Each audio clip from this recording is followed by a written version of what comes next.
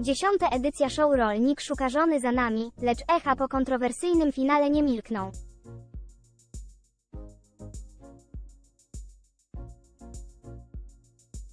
Szczególnie wzburzenie wywołała decyzja Waldka, który związał się z Dorotą i zrezygnował z relacji z Ewą.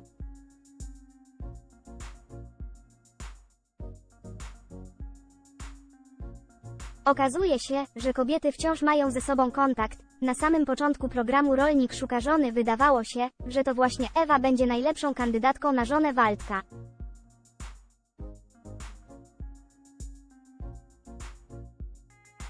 W finale widzowie dobitnie przekonali się jednak, że ta dwójka nie jest sobie pisana.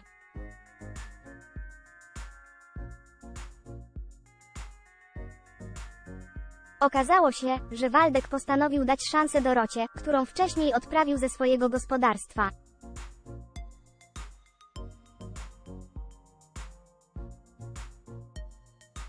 W licznych wywiadach mężczyzna nie szczędzi nieprzychylnych wobec Ewy komentarzy.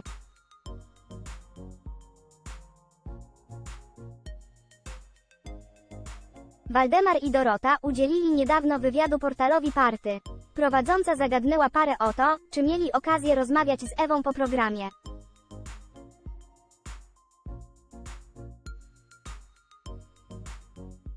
Jako pierwsza głos zabrała Dorota, która przyznała, że wciąż utrzymuje kontakt z Ewą.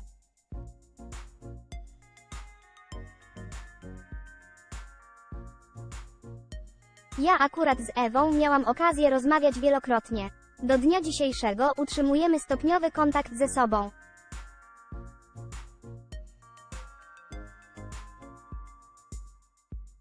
Od samego początku z Ewą miałyśmy dobre relacje, mimo tego, że pokazali na początku, że zazdroszczę jej wyglądu czy sukienki.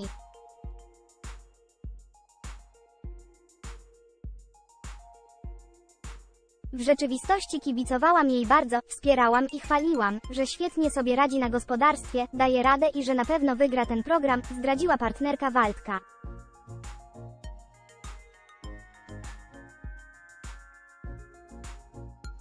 Dziennikarka ciągnęła temat Ewy. Zapytała parę, czy wie, jak kandydatka Waldemara radzi sobie poza programem.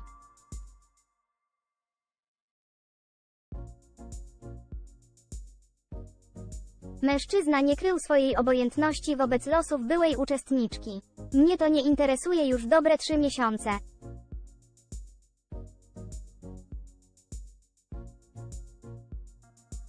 Mnie tylko zastanawia, po co napisała do mnie list, skoro nie chciała mnie poznać.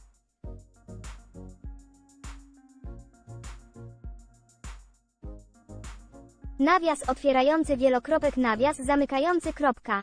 Cieszę się, bo nie mam jakiejkolwiek potrzeby się z nią spotykać, rozmawiać i wyjaśniać, powiedział Rolnik bez ogródek.